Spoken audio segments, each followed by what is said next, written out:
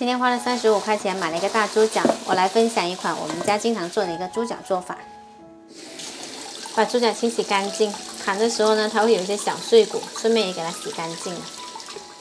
冷水下锅，先把猪脚焯一下水，加入姜片跟料酒去腥。焯好后再捞出来冲洗干净。给大家分享一个小经验。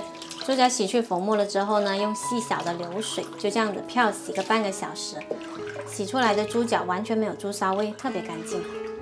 准备一个萝卜干，把它切成片，把猪脚放进来，加入2块姜，切好的萝卜干，还有干香菇，然后来调一下味，加入红烧酱油，少许冰糖，半碗啤酒，半碗清水，搅拌搅拌，不需要放盐啦，萝卜干呢它比较咸。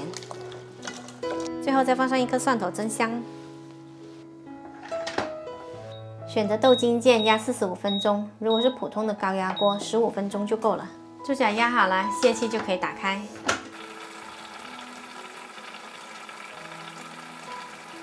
开盖了之后再调蒸煮的键，给它收一下汁。收汁的时候可以用勺子翻动一下，猪脚的颜色才会均匀。汁差不多收干了就可以关火。